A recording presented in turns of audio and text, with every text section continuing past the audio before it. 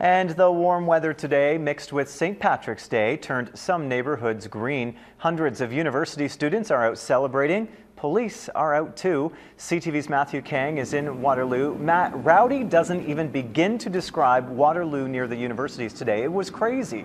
Absolutely. I think pandemonium might be a closer word to describe it. And from what we saw today, it's going to be a rough morning for a lot of students tomorrow. John Bookis rocks.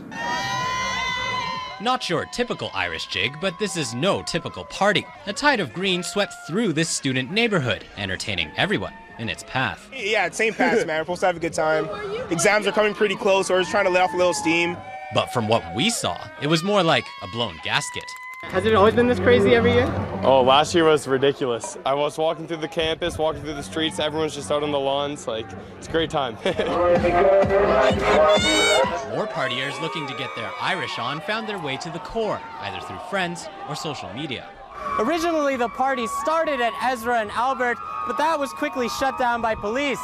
And as you can see and hear behind me, it's relocated here on Marshall.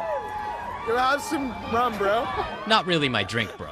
Police picked up on the new fiesta, passing liquor and noise tickets all around. $125, I'm of age, not very fair.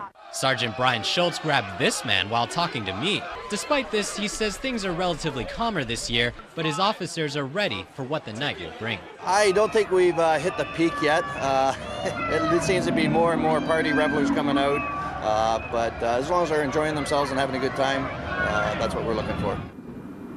Now, police don't have any info on the numbers of arrests or tickets that have been given. That will be all out on tomorrow.